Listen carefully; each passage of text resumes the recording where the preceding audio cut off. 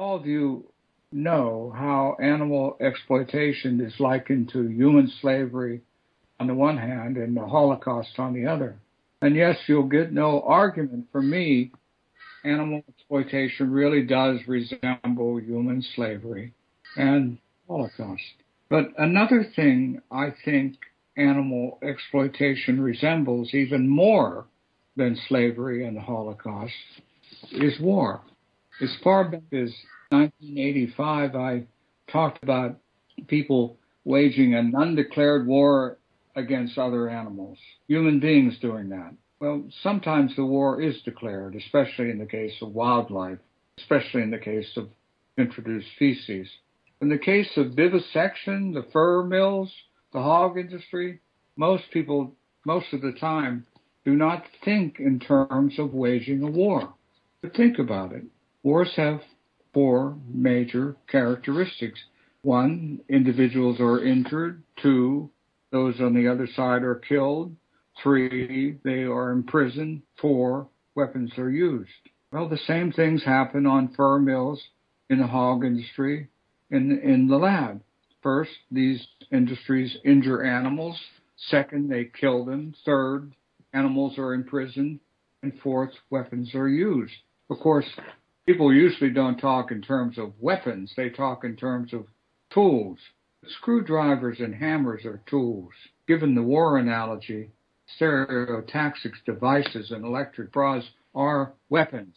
Some people might think that the war analogy absolves meat eaters and fur wearers of any direct wrong.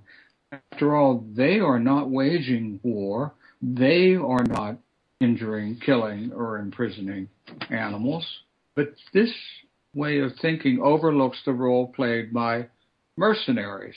Mercenaries are hired professional soldiers who fight for one side or another. Well, that's the role consumers play in the undeclared war being waged against other animals. Consumers pay today's mercenaries to do the dirty work while keeping their own hands clean.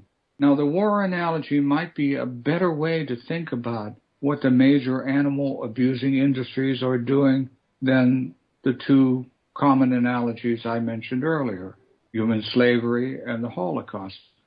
Think about slavery.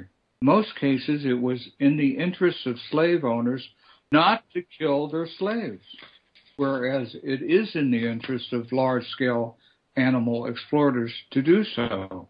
And as for the Holocaust, one of its principal aims was to eradicate various groups of people, Jews, homosexuals, Seventh-day Adventists, whereas in commercial animal agriculture and the fur industry, for example, their aims are to increase the number of animals they raise and kill. Now, I'm not saying the war analogy fits perfectly. It doesn't.